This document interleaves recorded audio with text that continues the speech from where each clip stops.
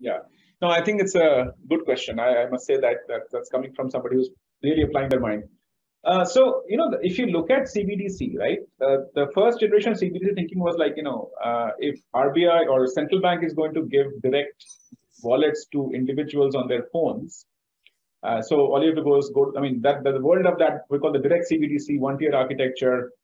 The idea was that, we just go to the RBI website, we download a wallet that is an RBI approved secure wallet. It's a digital currency wallet. And then from that point on, whatever comes into that wallet is a digital currency backed by RBI. So when I'm transferring money from me to you or me to a merchant, all that is happening is it's moving inside the RBI, right? So in other words, account-based CBDC, single tier. So we need a central bank. We need people with digital currency wallets on their phones, and all is good.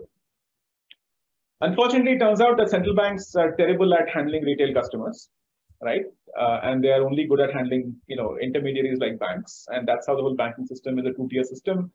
RBI is the bank for banks, and banks are the banks for common people and companies. So therefore, we have historically the economic architecture of banking architecture assumes that the function of customer service relegated to the banks, and commercial banks will lean upon the central bank to get its own, services. So that 2D architecture, I think, is the foundational, I would say, structure of the economy. So I think wisdom has prevailed to say that, boss, you can't completely turn this upside down, and RBI is going to be terrible at it. Can you imagine calling RBI and saying, what, my money payment has gone wrong. Can you help me trace my money? No one's going to answer your call for 1 year, right?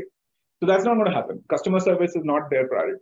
So long story short, you're back to the same. Now we're talking about, okay, therefore it should be like a two-tier architecture. It should be like, there'll be wholesale CBDC that the RBI will give to the bank like it does today. Wholesale banks will come around, give me a retail CBDC and give me a wallet.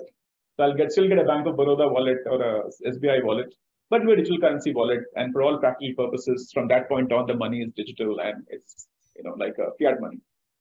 So I think a 2D architecture is on the cards.